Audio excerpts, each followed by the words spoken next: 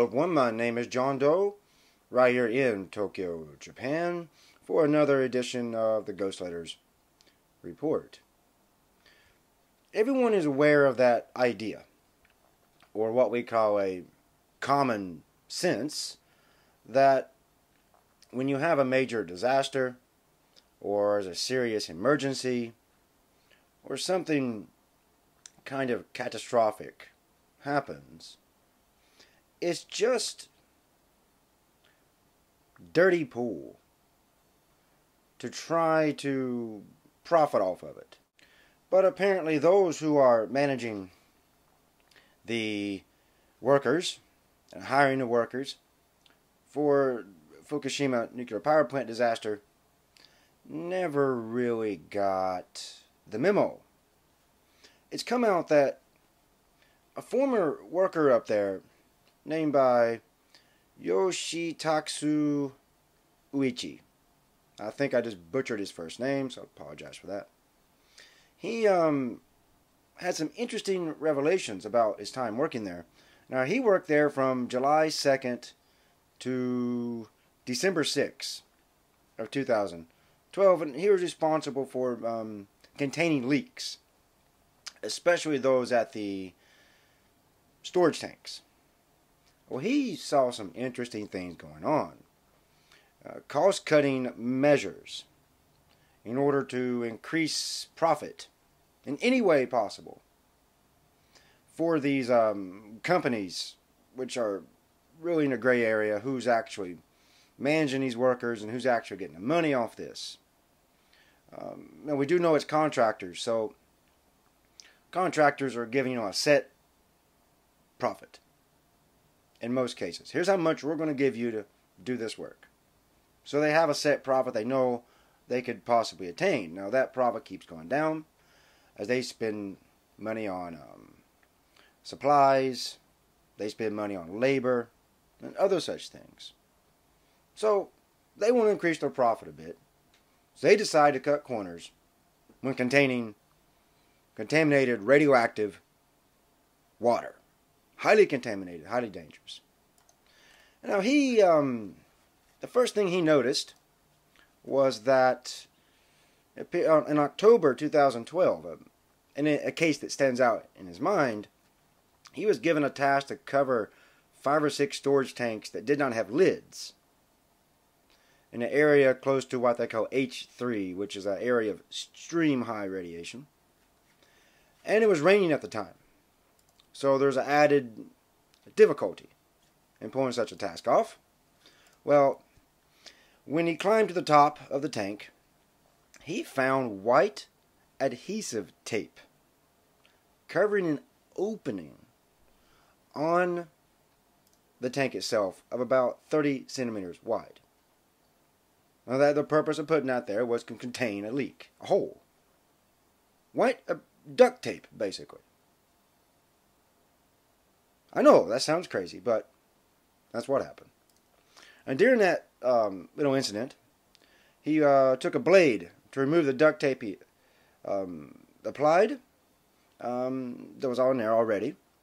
And he changed it by applying a sealant agent that's much more effective in trying to cover up a hole in a tank. It's containing highly radioactive, contaminated water. And he was given instructions by his employer that he was use 4 bolts to seal down the lid, although the lid had 8 bolt holes. Now that's interesting because in the past, it's come out that these tanks were not made very well.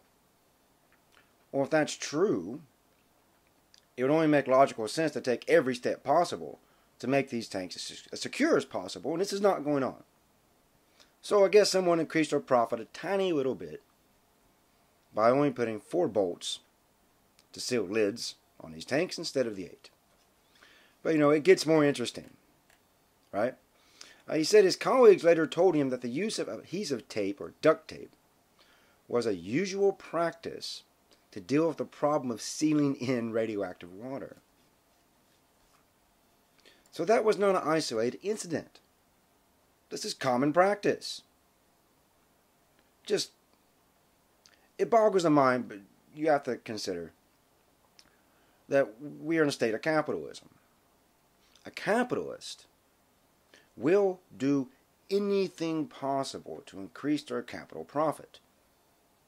So anything like this that comes out, it's shocking, yes, it's horrible, but it should not be really all that surprising, because they're trying to make as much money as they can. They do not care about any safety there. Not their job to, apparently. Now, he said among other makeshift cost-cutting measures was the use of second-hand materials. Uichi also said that wire nets were used instead of reinforcing bars during the placement of concrete for storage tank foundations. That's just ridiculous. Completely ridiculous to use wire nets instead of the required reinforced bars you need when you place concrete for foundations. That's ludicrous. Now, you know these contractors cannot be that stupid. They would not have been able to survive as a company or as a contractor this long being that terrible. So I'm thinking here that there was a lot of money on a lot of these contracts, and they want to get as much money out of it as they can. So they're cutting, things like steel, reinforced bars, cutting things like bolts that you need. Now those will add up over time, and those can get quite expensive. Steel is not a cheap product. Neither is bolts after a while. I mean, one bolt, nothing, but several hundreds of thousands of bolts. You cut that many, you have increased your profit margin. It just seems like here, that these contractors working up there for decontamination are just trying to make things look good. Make it look nice and shiny like it's under control. But when you actually look at it, it's in terrible state. They're doing, half-ass work up there, encouraging workers to participate in this. And when you're in that type of situation, we know the type of workers up there. We know how exploited they are. They really have no choice. This comes back to these dirty contractors and their constant desire for profit at all costs, regardless of the danger and the risk to human lives. Their need for capital profit creates.